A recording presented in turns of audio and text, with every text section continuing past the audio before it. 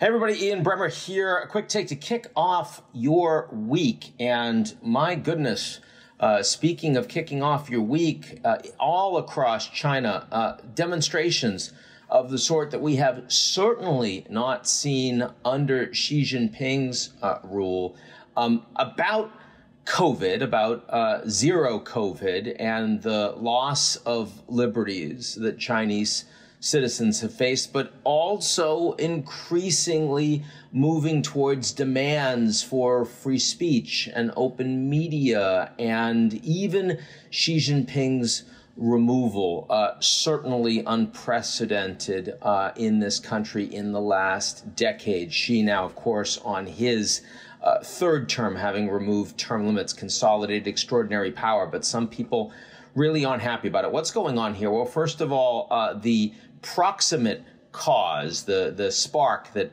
set this all off, was an apartment building fire in Xinjiang, where the firefighters were not able to adequately respond because of COVID quarantine measures. So they couldn't get hoses to actually fight the fire. Because they weren't allowed in, they didn't have the keys, it was locked down, and as a consequence, a lot of Chinese citizens died. That led to demonstrations all over the country, ostensibly in solidarity with this incredibly poor mistake on the part of local Chinese leaders in Xinjiang, but also really increasingly frustrated with the fact that zero COVID in China has been an incredible disruption to daily life for hundreds of millions of Chinese. You get one case and suddenly you can lock down your entire apartment block. You were in contact with somebody who was in contact with someone that was positive, and so much for your ability to get into a workplace or a restaurant, and these apps which monitor your every move, and unless you're green, you're not going anywhere as a Chinese citizen, and they are testing you across the country every 2 days. And they're watching while the rest of the world in the World Cup, for example, is all out and they're celebrating and they're in post-COVID life, and that's not the case in China at all.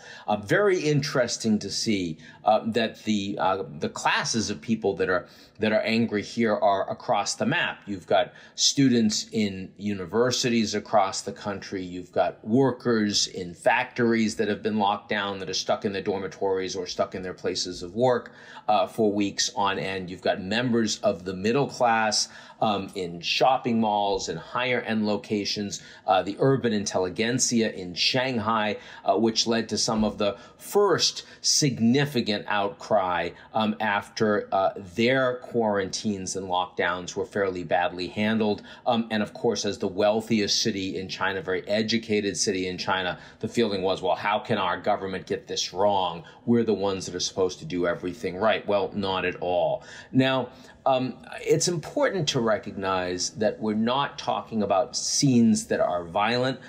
There have been a number of arrests, but nothing like significant repression on the part of the Chinese police forces or army so far, which means that the Chinese government is allowing this to play out, at least over the course of the weekend. And I do expect that some of the response from the Chinese government will be an admission that zero COVID measures have not been effectively rolled out across the entire country. They've not been equivalently rolled out across the entire country. By the way, that is true. And a number of local and regional officials will be forced to fall on their sword, will be removed. Some will be arrested. Corruption, incompetence. I mean, we've certainly seen that movie before in China. And there's a lot that Xi Jinping can do in response to that. And as well as, cracking down to a harder degree at the same time, that would take a lot of these people off the street. So this is not a threat to Xi Jinping's regime or his rule. And if we look back to 1989, in the months leading up to the Tiananmen Square massacre, demonstrations and massacre, you would have seen millions of people demonstrating across the country in cities everywhere. That is nothing remotely like what we're seeing right now. But the key point here is that Xi Jinping's ability to respond to changing zero COVID is limited. There are record numbers of cases in China, nothing like what we see in the United States, but far greater than China has seen since the beginning of COVID outbreaks a couple of years ago.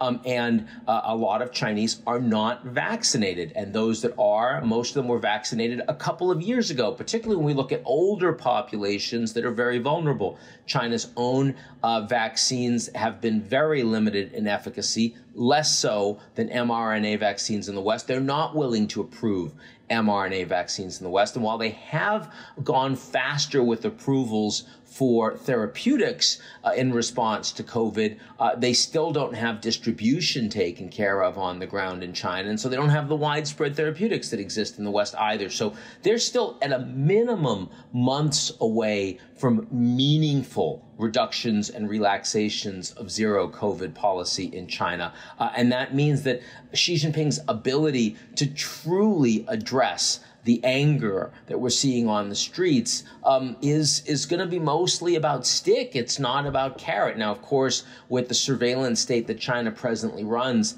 they have the capacity to do that in a way that really no other state at scale can. But that does imply more violence. It does imply more repression. It also implies, and this is critical, longer reduced economic growth, bigger disruptions in supply chains. It's very interesting right now. I saw oil prices are basically trading at the top of their pre-Russian invasion range. Why? Because of expectations that zero COVID is going to be a bigger economic problem for longer. I think that's absolutely right, that the Chinese are going to have to deal with lower quality and lower realities of growth through 2023 at an absolute minimum. Another thing I'd mention is that during Xi Jinping's private bilaterals at the G20 in Bali just a week and a half ago, he wasn't bringing up zero COVID at all. Didn't show up in those conversations unless he was proactively asked about it.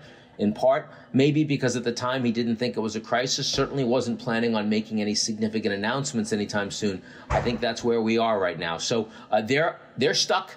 They're in a corner. This isn't major instability, but it's absolutely bearing watching out, and certainly will have a major impact on the global economy in 2023. That's it for me. I hope everyone's well, and I'll talk to you all real soon.